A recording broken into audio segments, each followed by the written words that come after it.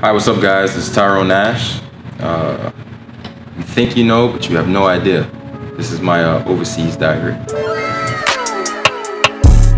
I played in Germany for Tübingen for 3 years. I played in Rouen, France for a year. I went back to Germany, played in Braunschweig, and then Israel. This past year in Israel, we had a game, we had a Europe Cup game in Gaziantep. Now, I don't know if you know, but Israel and Turkey have like a little religious and political rift going on right now. So the first leg, they came to us, and we won by like 23 points at home. And so the second game's obviously at their place. There was talks of not allowing us to go to the game. Like our team president, owner, the president of the country was like, we don't want you guys going to Turkey right now because of the possibility of an attack. Apparently, according to the Israeli CIA, there was a threat made on our team, for that game. So they were like, you know what? I don't think we're thinking about just forfeiting the game. Like we're looking into the rules and all that. Comes to find out, if you forfeit the game, you forfeit the whole series. So we end up losing the series. So they said, well, we can't forfeit. We got to go play. So a couple days prior to us leaving, we have like Israeli CIA come in, sit us down. Couldn't have our phones in the room. I'm like, why? Like, it's a big deal of having our phones. Like, well, you don't know, it could be tapped.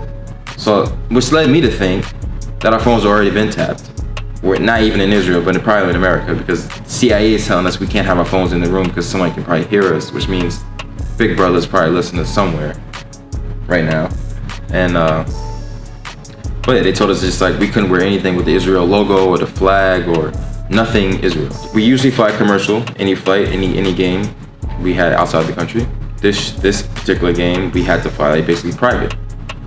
So the only way we could fly private if someone really important in the Israeli government came with us.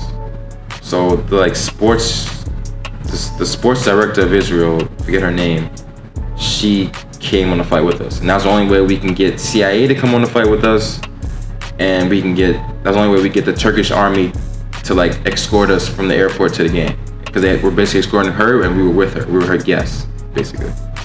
And so we're on the plane with all these people dressed up in suits with like vests and guns all in there and all over them. Just concealed, but they have their weapons on them. And so we arrive to Turkey. We get off the plane, it's like Turkish police, Turkish army. There's like 2 charter buses. Like usually we get 1 bus, but there's 2 this time. There's like 5 blacked out window vans, supposedly bulletproof vans.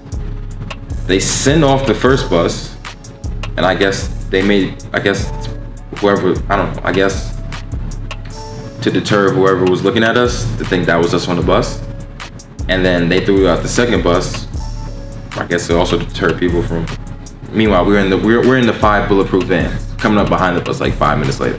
Like this whole process was crazy. Like I never experienced this before a game. Mind you, we usually get in the day before the game.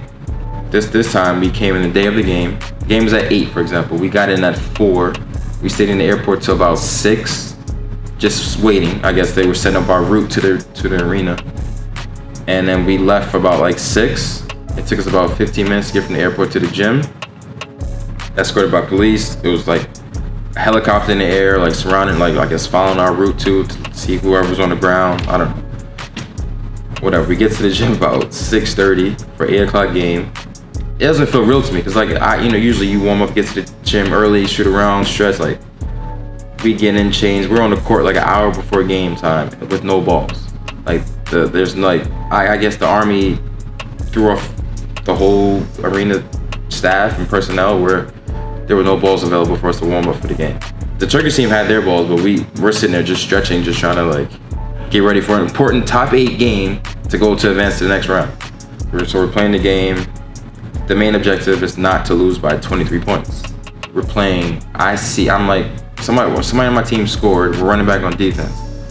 I see something from the crowd, something's thrown from the crowd across the court and slides under our bench. Now, I'm on high alert as is, so I see that, I'm starting running towards the locker room. Like, oh yeah, I'm not playing this. Like, I saw something from the stands, like rolling to the court. My coach picks it up, like hands it to the score table, like it was like, I guess it was like a bottle or something, but whatever, I'm out. Like, I ain't playing that. And so, whatever, they stopped the game for a little bit, told them, no, don't throw anything on the court. And so at some point, maybe in the third, fourth quarter, they go up by 23 points. So technically, the series is tied, because it's like by aggregate. We end up not losing by 23, we end up losing by only 16 points, so we end up winning by 7 on aggregate. And we go to the locker room, change, and go straight to the airport. Like, they escorted us again, send the first charter bus first, second charter bus second, and we come in with those bulletproof vans next. Like, the craziest game day experience of my life. Like, I would never forget something like that. Like, never.